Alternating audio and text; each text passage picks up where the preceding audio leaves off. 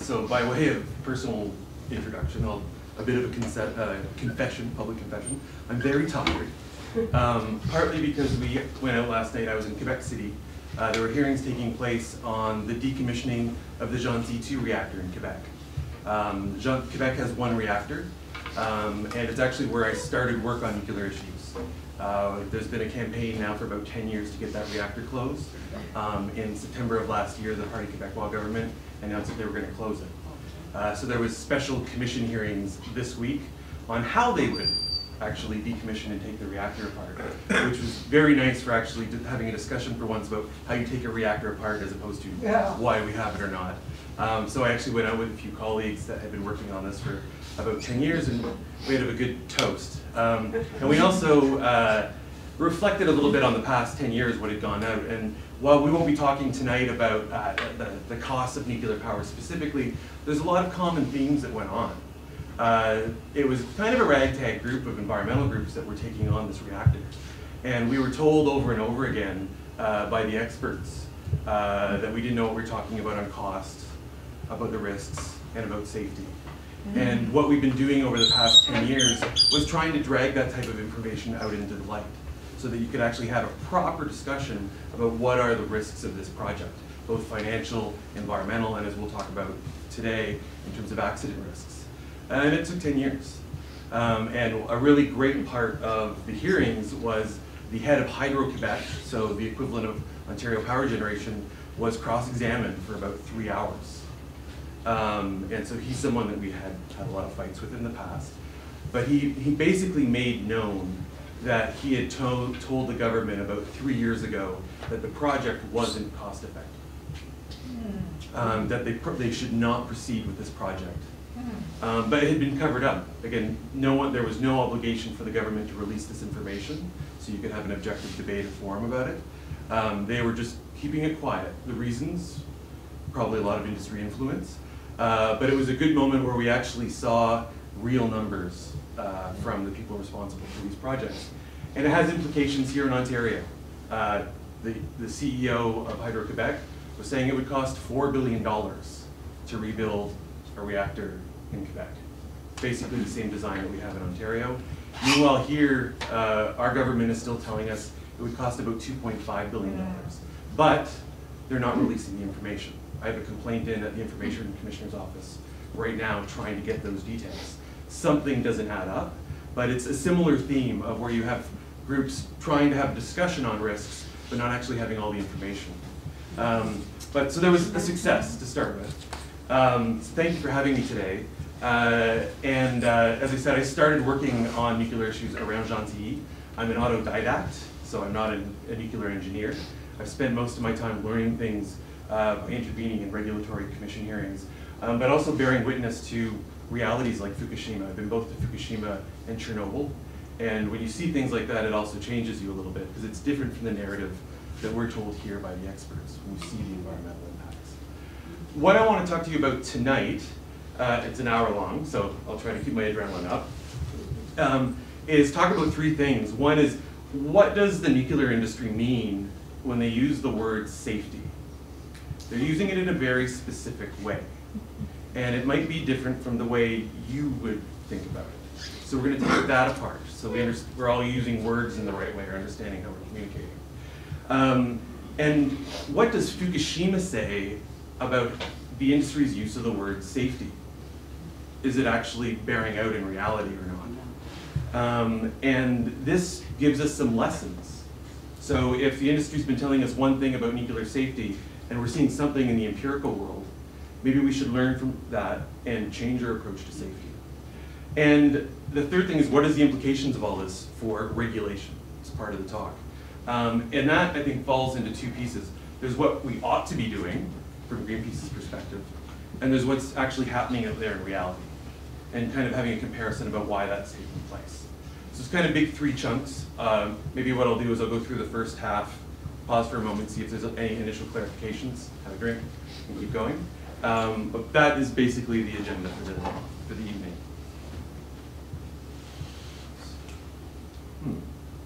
Oops, sorry. I think we're on the okay.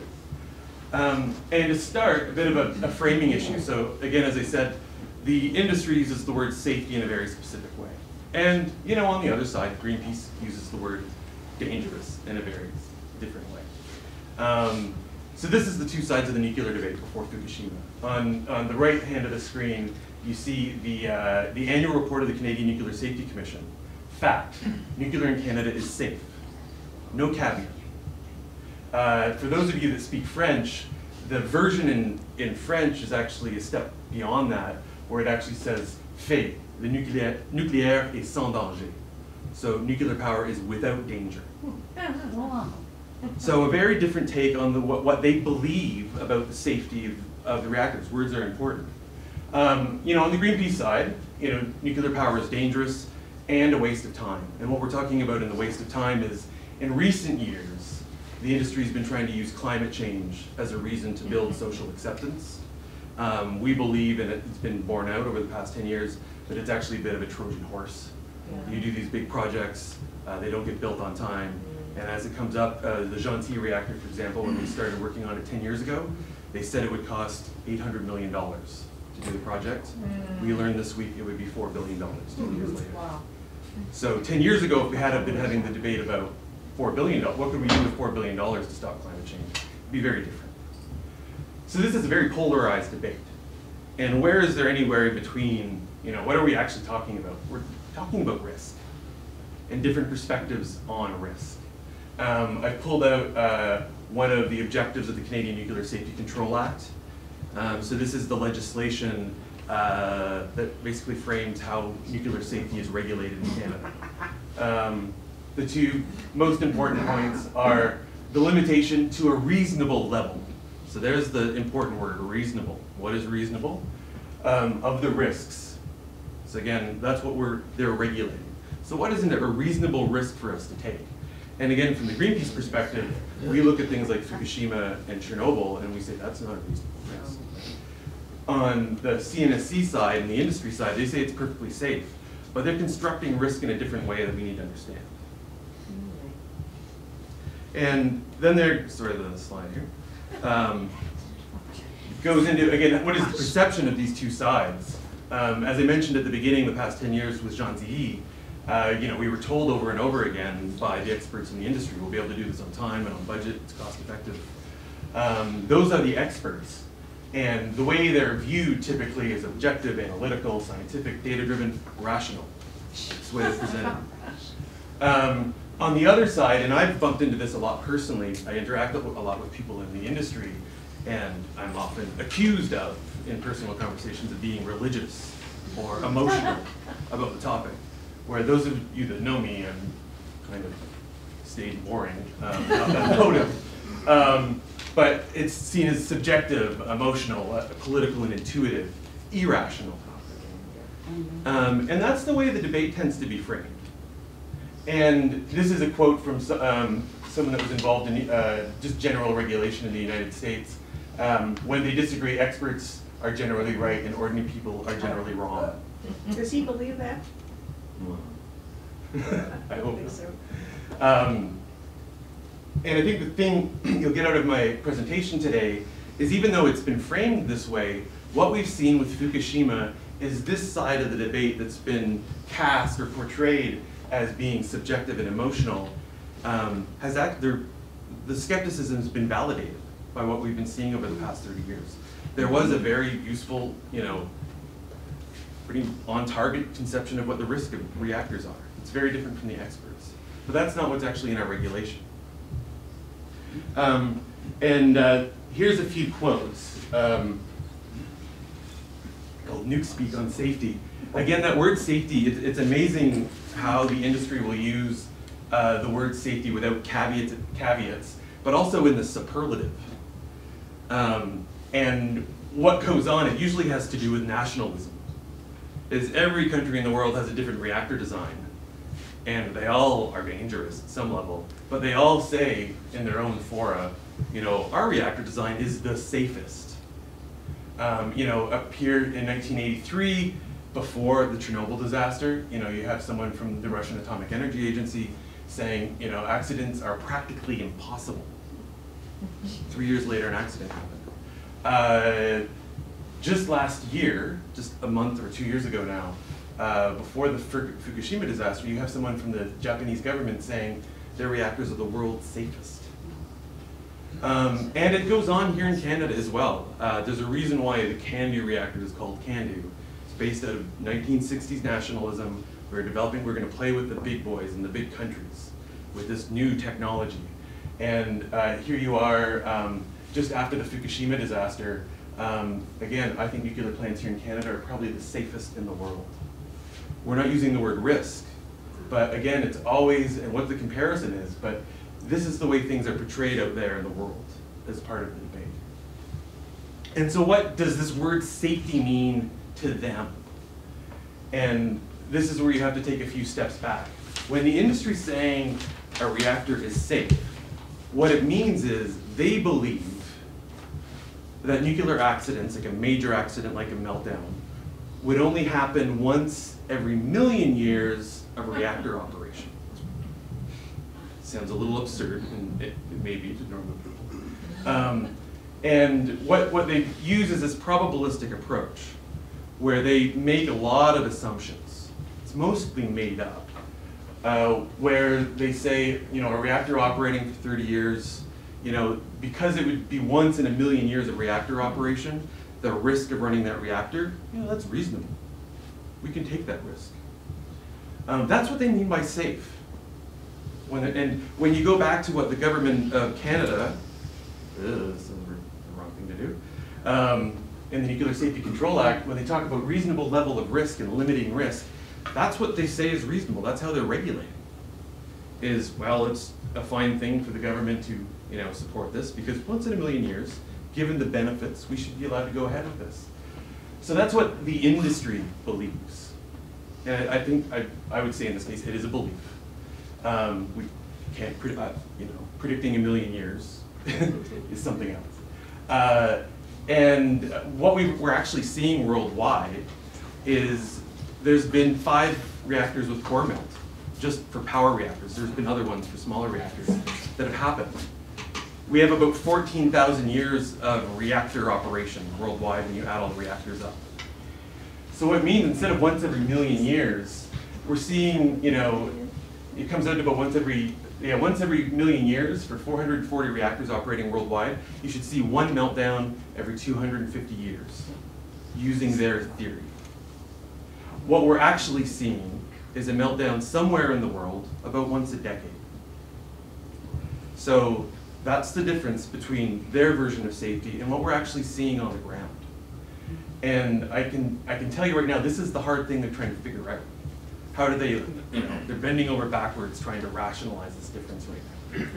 But this is a fair difference. The skepticism, the public skepticism of this assumption of how could you know a million years, in fact is borne out to be true with Fukushima, with 3 Mile Island, and with Chernobyl. So one of the big things is probability, as a conclusion, probability theory is unsafe.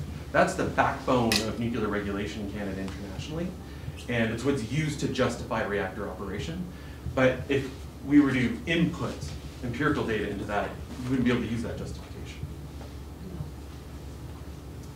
And what we did see at Fukushima, what they tend to tell us again through this whole probabilistic method is that all these technical barriers, they call it defense in depth.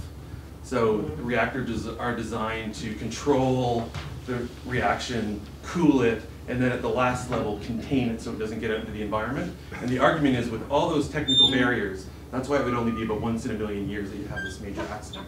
What happened with Fukushima is radioactive releases happen within the first 25 hours, 24 hours. So all those barriers that they said would be once in a million just happened. And another example of just the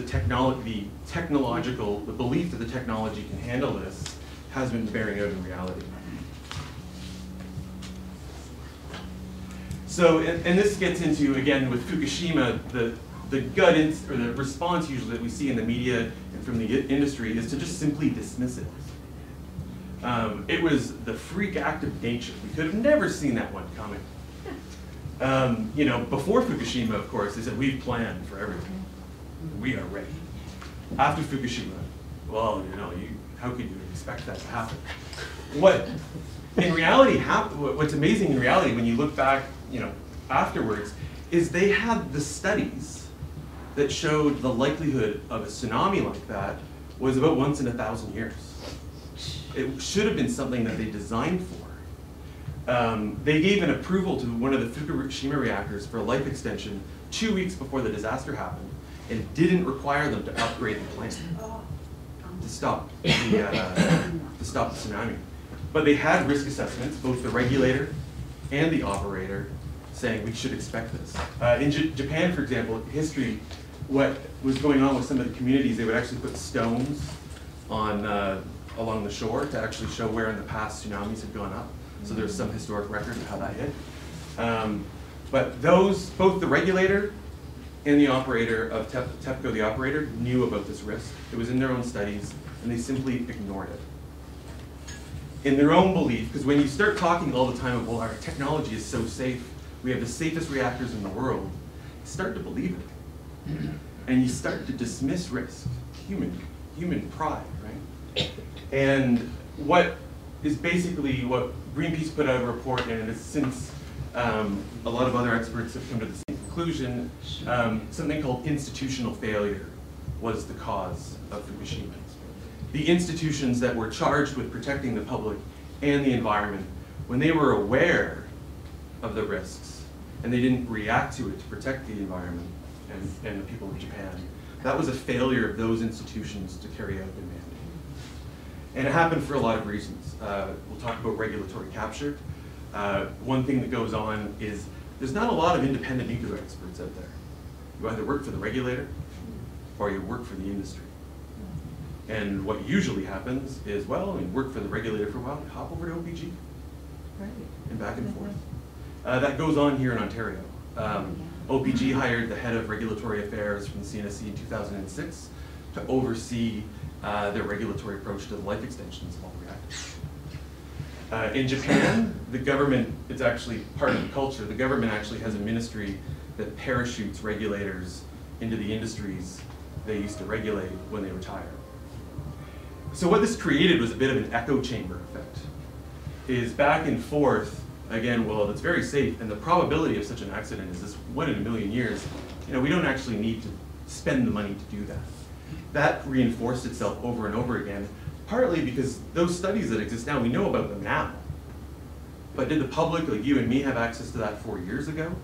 Were we in a form where we could actually challenge the people making the decisions? Probably not.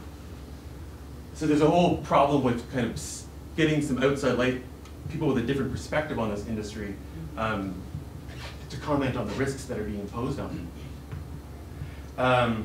So interesting thing with institutional failure, it's also the conclusions of the inquests into the Chernobyl disaster, as well as 3 Mile Island, pointed to this as a cause. If you look at what happened in the banking industry in 2009, in that crisis, another industry that's highly, highly complex, the type of thing that most of us don't understand, the derivatives and what the risks are. The banking crisis was also attributed partly to institutional failure. And when you have these complex industries that are also high risk, and all the information is kind of kept between 2 bodies, that's where you become exposed to that. The same issue happened with the oil spill in the Gulf of Mexico. Institutional failure, where they actually said the regulator was not actually enforcing the rules. So the conclusion, institutional failure is a significant contributor to risk, but these risk assessments that the industry does, they don't even quantify that. They're not putting this into their models. I've asked the CNSC to do this, and they're like, well, we don't know how to do that, so we just don't look at it. But of course, it's still once in a million years. That's a problem. Another lesson that comes out of Fukushima, and Greenpeace is going to be working on this more this year, is an issue with responsibility. So while the industry keeps saying that our reactors are safe, our nation's reactors are the safest in the world, those same people that run those companies are unwilling to assume the risk, the accident risk, the liability for accidents. They're saying one thing publicly, their accountants and their insurers are looking at the numbers and the uncertainty in their data another way and saying, we want to be shielded from that. And what has happened is in Canada and in Japan, there's a law that indemnifies the suppliers of reactors. So TEPCO, the company, had to pay out compensation to the public for damages. But General Electric, who designed the reactors, hasn't had to pay a cent. Billions in profit. But they have been completely absolved of financial liability for that. And there's an issue with that, is what we're learning with General Electric is General Electric was aware of certain design flaws in the containment that, let's say, helped, were pathways to radioactive releases. So it was a contributor to the actual accident and the damages. But any other industry, except the offshore oil and gas industry, you'd be able to sue General Electric, have a bigger pot of money to compensate victims, but with the nuclear industry, you don't. So one, there's an issue of justice right now, what we're seeing in Japan. There's still 100,000 people that are refugees, that have lost their livelihoods, lost their communities, lost a lot of money. Will they ever be compensated in full? But then there's the other negative part that comes out of this liability protection is it encourages risky behavior. So if General Electric was aware of this, and they were also liable, their behavior would have changed. They would have probably fixed that reactor. That's why you have liability. And you're grown up. Take responsibility for your actions. This is a big issue coming, I think, out of the Fukushima disaster. We've had the issue of institutional failure contributing to it, but it's also this double speak where the industry's saying, oh, it's perfectly safe. We can dismiss things like tsunamis, but at the same time being unwilling to take responsibility for its risk, still low probability. There's a huge contradiction here, and it also validates, again, what the subjective emotional public has always asked about the nuclear industry and its operations. So why is there actually liability protection? This could be a whole other presentation that if you want, I can do it another point. But in the 1950s in the United States, they had the bomb program. They were trying to develop the safe, the peaceful atom. And when the government was trying to privatize it, all the companies said, no way, we're doing that. So they developed something called the Price-Anderson Act that protects suppliers. And then when they went to export American reactors to Europe, a bunch of pointy heads got together at Harvard of lawyers, and they developed kind of these principles of nuclear liability that they basically say, persuaded these other countries to say, you're going to buy our reactors, you need to protect our vendors. So Westinghouse, if there's an accident at one of their reactors overseas, is not responsible at all. This came from the 1950s. This is a text from an International Atomic Energy Agency document where it basically says explicitly the reason why we have this liability protection is to encourage the industry. We want them to do this. So it's not about controlling the risk and protecting the public. It's actually about encouraging the industry to develop. Providence, yeah. And one final piece here that I think is quite interesting, and it'll take a minute to tease this out. On screen, there's a quote from the former head of the Nuclear Regulatory Commission in the United States. Former head because he got pushed out by the Republicans a while ago. Another story. But after Fukushima, he made a very interesting analysis that didn't make him friends with the industry he was regulating. Is that all these models, under current nuclear safety rules internationally, Fukushima is an acceptable accident. So they say we have these great standards that protect the public. According to the rules, that accident is acceptable. And the reason for that is they're basically designed so in the event that there's a radiation release, there'll be just enough time that you can evacuate the public around the reactor. And there'll be no immediate deaths. It's about immediate deaths. It's not about long-term deaths. So in that way, no one, the industry talks about this a lot in North America. Well, Fukushima wasn't that big of a deal. No one's died yet from the radiation. And that's based on their rules. they're cherry picking what the impact is. When you look in Japan, you know, the Japanese people since Fukushima, but this is completely unacceptable, shut all the reactors down. They're basically saying those standards aren't socially acceptable. It is not a reasonable limitation on a risk to the public. Shut the reactors down. Here the NRC Commissioner is basically saying that. You know, right now it's easy to get away with this, but in the event of an accident, the public is going to say, as happened in, like, this is not an acceptable event. So this is another lesson that we need to think about in Canada, because our rules are the same. And in the next part of my speech, when we're talking about risk, we talked a lot about probability, frequency, the predicted frequency. But the other side of risk is consequence. And what the nuclear industry does in their mindset, in the way they present risk, is they'll talk about the probability, but the high consequence events that we've seen a number of times, they don't put that in the equation. So when they look at what the end risk is that they're presenting to the public, it's one-sided. Meanwhile, us, we're like, Fukushima, I don't want that to happen here. But that is not in their models. It's not what they look at. They don't look at the fact, for example, that sure, you may be able to evacuate the people around Darlington or Pickering in the event of an accident. That's questionable. But still, according to the rules, you could evacuate everybody. No, that's acceptable. But is it acceptable to lose a big part of the city of Toronto? That aspect of the consequence isn't in their risk assessment. And this is another lesson out of Fukushima. Right there, I don't know how quickly I'm going. I'll take a little pause. Any quick clarifications while I have a sip? No? Oh, wow. Wasn't Fukushima built in a fault line? Wouldn't that immediately be a risk? That's my question, yeah. Well, see, this is a very good point as well, is before, the Japanese are world experts in earthquake risks and tsunami risks. The Japanese have advised other countries, like India, about how to protect themselves from tsunamis, their reactors. Right. But they were blind when it came to their own reactors about that, you know, that actual threat.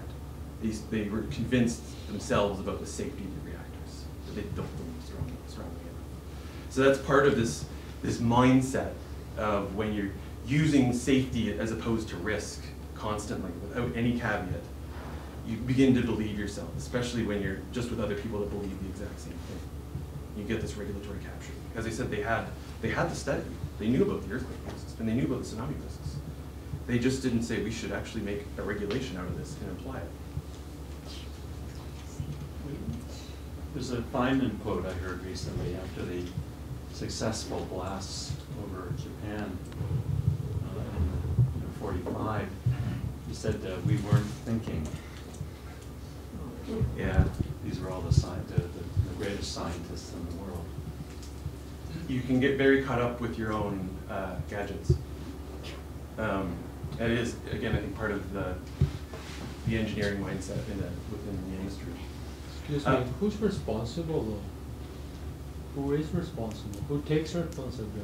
Well, this is another really good question that gets into the liability question. Is the industry saying everything is safe, but when it comes down to who is accountable, who is responsible for hurting other people, no one is. They're protected under the law.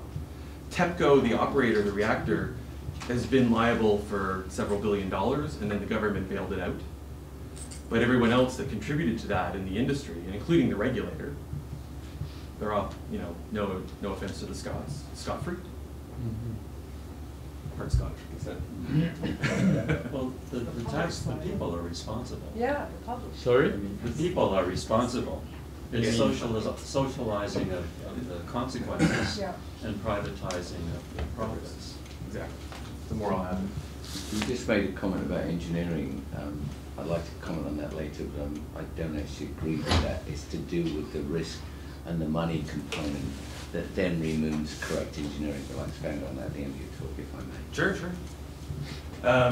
So from here, I'm going to move on about from those were the causes, what we're learning 2 years later, and we'll continue to learn lessons as the years go on. But are we learning Fukushima's lessons? No. You know, both at the international level and here in Canada. You know, some of the things we can take away: empirical probability of meltdown is about once a decade somewhere in the world. It's not low frequency; it's regular frequency. institutional failure has been the cause, not a freak act of nature. You know, not the bad Russian design. And political influence over the regulator has also been a big part of that. That comes into this mindset of what is the mandate to protect the public or actually promote this technology. And the final point, risk without responsibility encourages risky behavior. If you don't have to pay for the consequences of your actions, you're going to take more risks. Again, it'll be socialized in the end. Why not? You can make money in the interim. So what would this mean for nuclear regulation?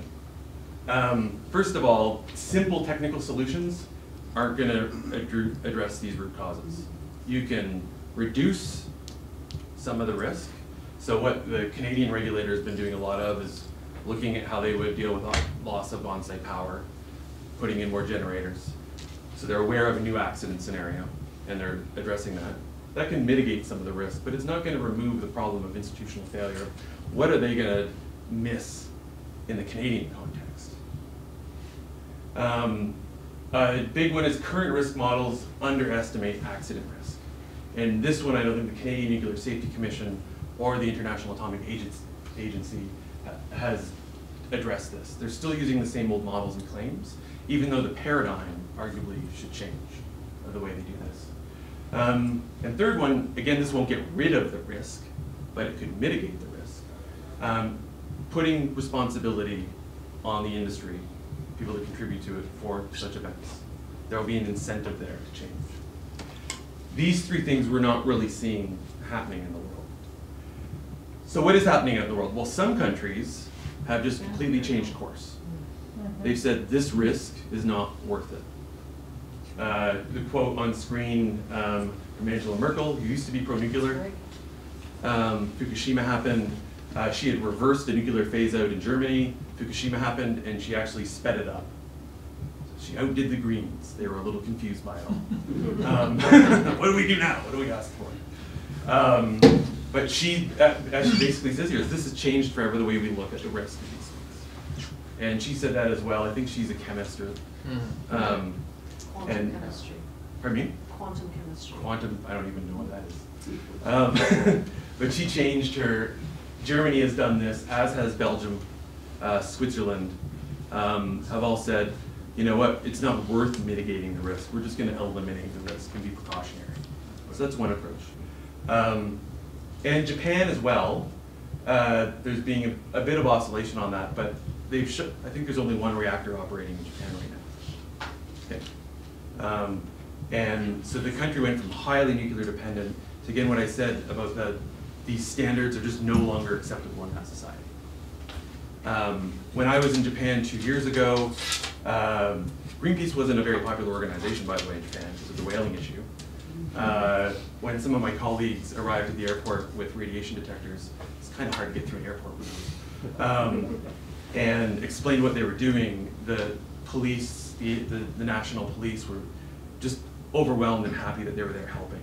Because it was Greenpeace was one of the only independent organizations that was out there providing information on the accident, and we continue to do that as a role. And the whole trust issue, the public had been told for years, it's all safe. And then after the accident, there's been a whole bunch of issues about towns that weren't, we found a town, for example, that should have been evacuated with the radiation levels, but the government had done nothing. So we had to do a press conference, expose the fact that these people should be evacuated, and then the government acted the next week. There's those ongoing problems in the country. So yeah, Japan as well, while I was there, had just passed its own Green Energy Act and went from looking to build reactors to shutting them all down to now saying we're going to invest massively in renewables along with Germany. Huge change in mindset. And as I mentioned, other countries have done it, like Germany, Italy, Switzerland, Belgium, are all looking to phase out their reactors now and developing plans for it. I think Switzerland's having a referendum to bring it up quicker in the next few months. This is a little out of date now. Japan shut down most of its reactors. There's been a practical freeze in a lot of jurisdictions on new reactors, on the approvals. Canada was quite different in that. The federal government and the Ontario government started hearings on building new reactors at Darlington 1 week after Fukushima happened. the environmental movement asked them to pause the hearings to learn some of the lessons, and they refused. So we, as a country, are in a very different space than some of the other countries in the world. China as well, a country that's always talked about as part of the nuclear renaissance. It suspended construction of a lot of reactors. They just released their latest 5-year energy plan last week, and they've moved their target down for building reactors. Subtle things, they're not attributing it to Fukushima, but the world's changing. Been safety checks and potentially leading to regulatory changes. This is where it gets very political. In the United States, for example, the NRC was told by some of the Republicans in Congress, do not require safety upgrades that cost the industry too much money. So again, it's like we're prioritizing the industry over the profits of the industry. And the big thing is that last hope, they used to talk a lot about a nuclear renaissance. It's pretty much dead on arrival now. You can talk about it, but it's not happening. So just the frame of where the world of debate is going has changed a lot. And in Canada, you know, we shouldn't be too smug.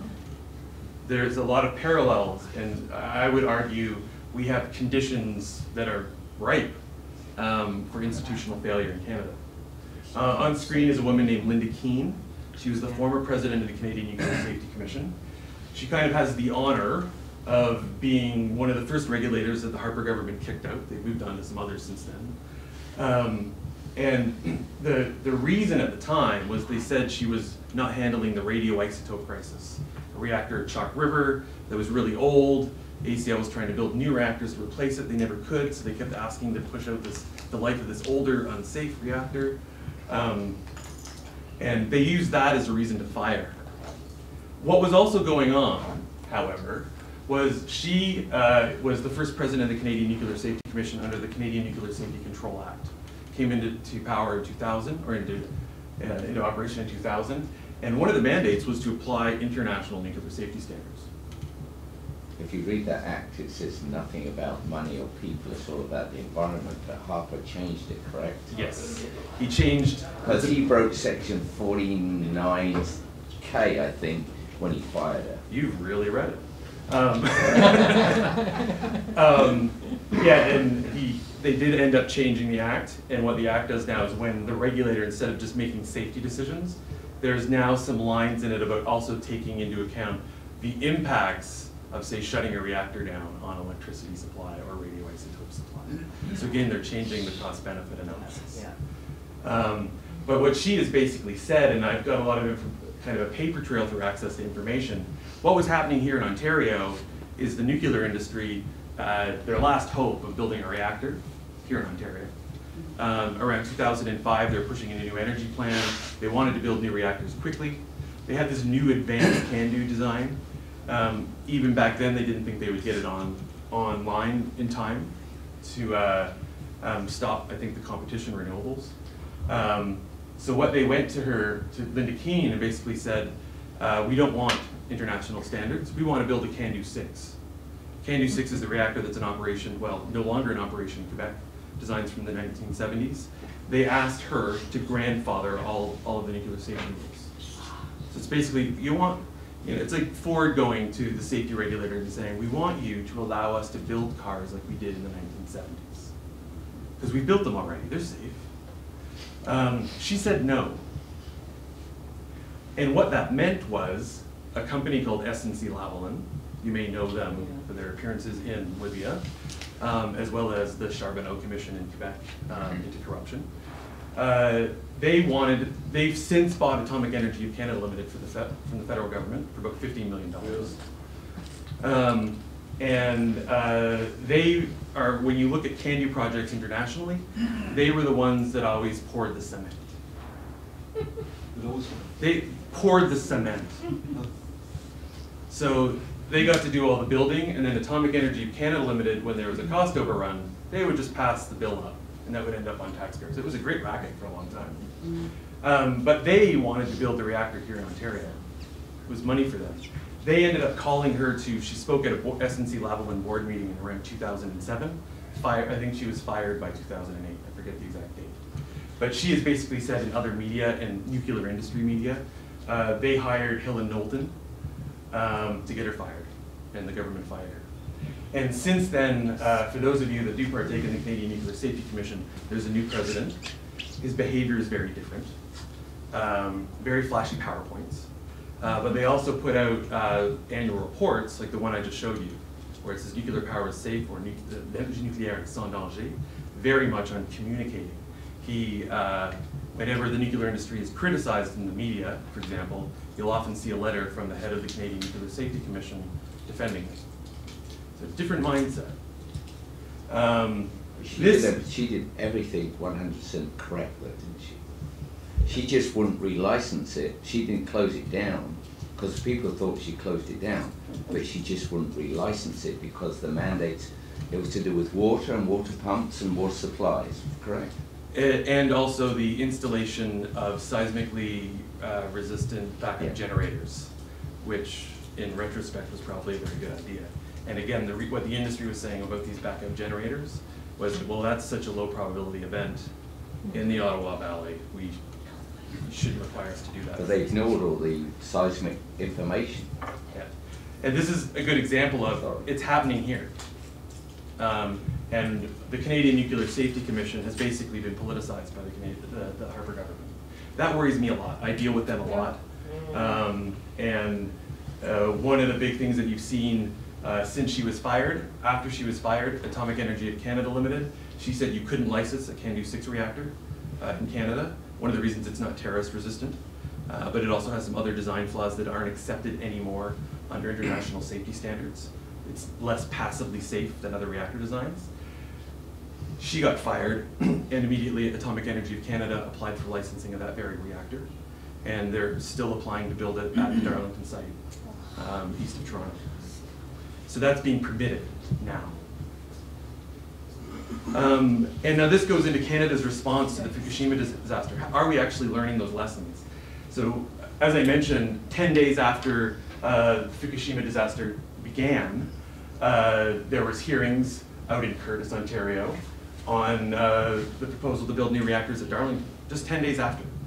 They've been studying the project for about 4 years. The environmental movement and a lot of other civil society groups said, let's take a pause, learn some lessons, and then we can continue. It is a reactor. And we were just told no.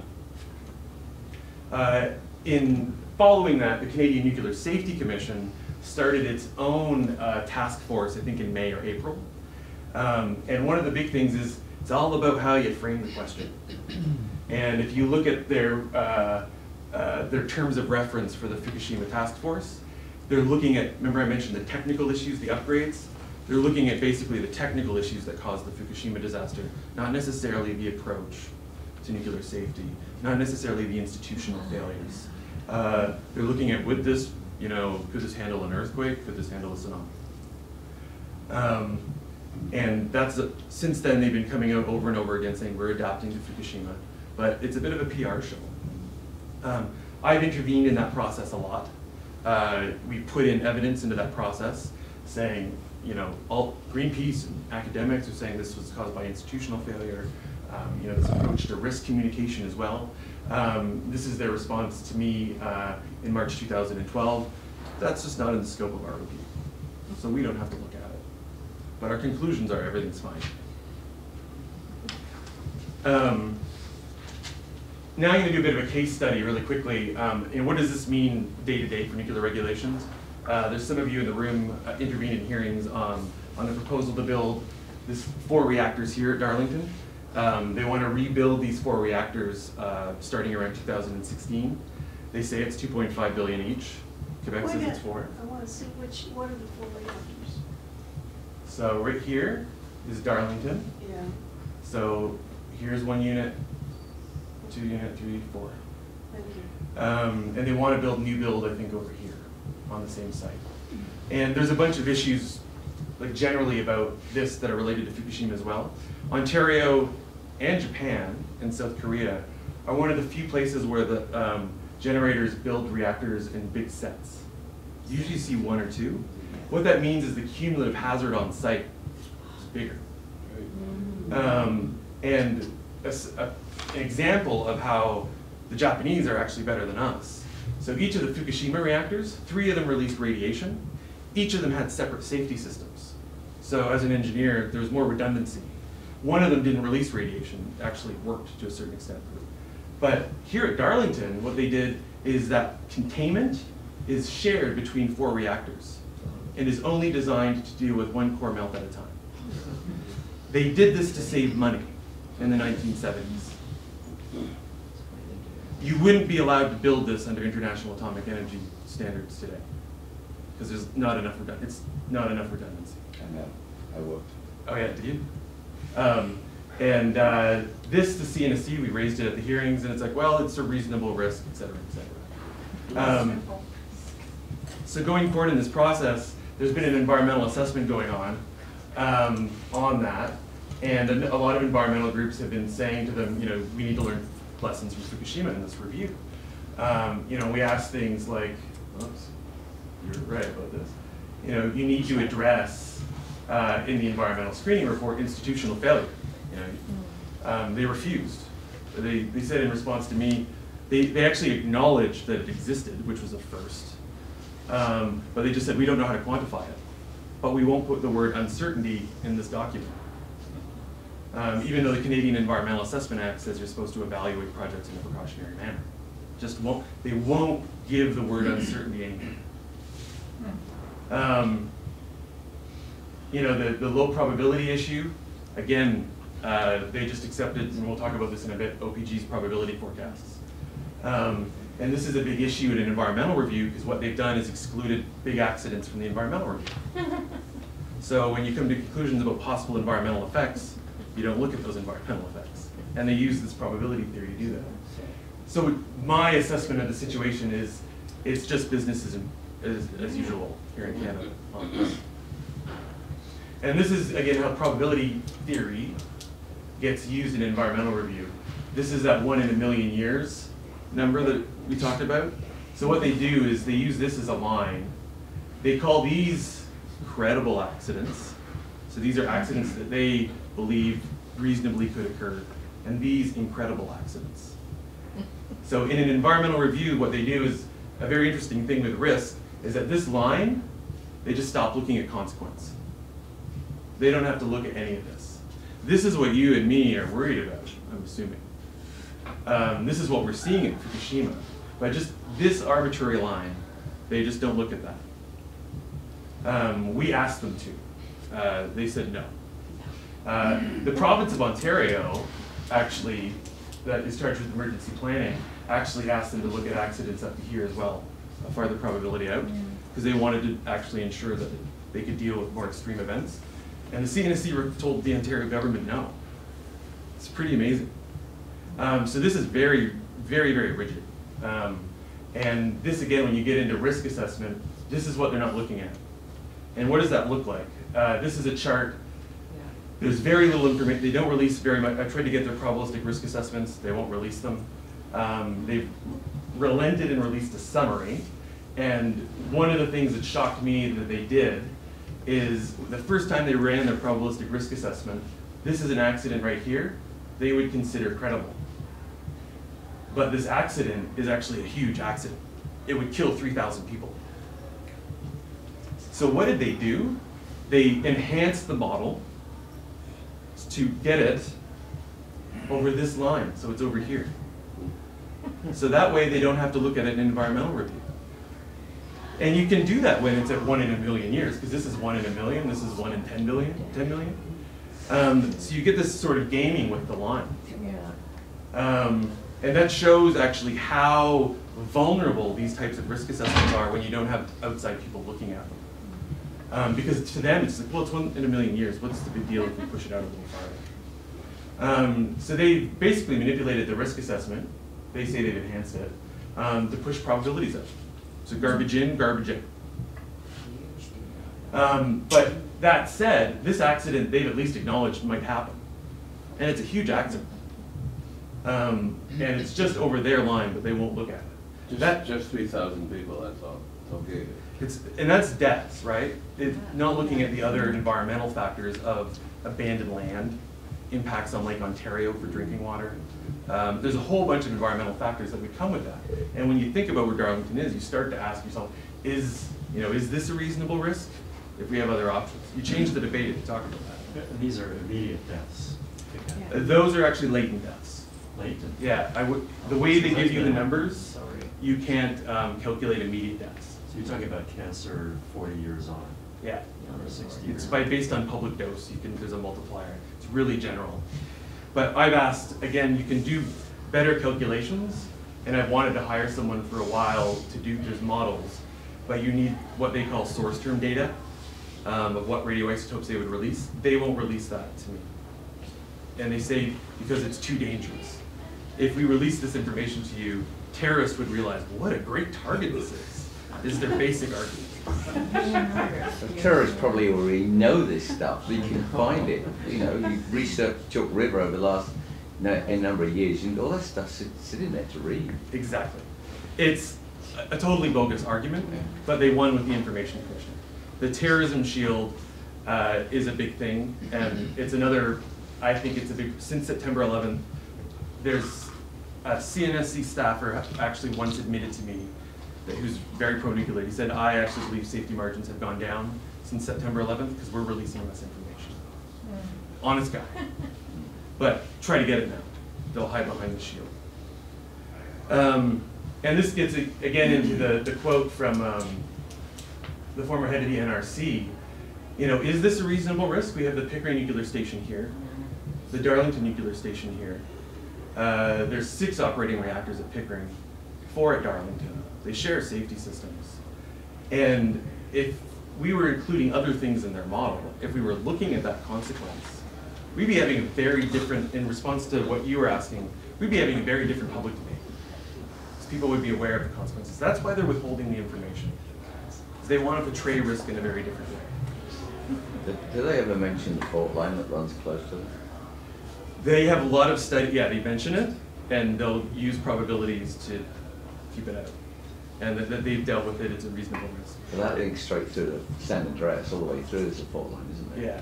Well, and an interesting thing, colleagues in New Brunswick have been fighting the Point Lepreau nuclear station, and one of the things they raised is they didn't do a study of seismic risks before they allowed them to refurbish it, and they forced them to do such a study, and they published a précis of it about a week ago, and the colleague in New Brunswick said when you look at that as a contributor risk, it would make a large accident, Point Lepreau, reasonable in their terms.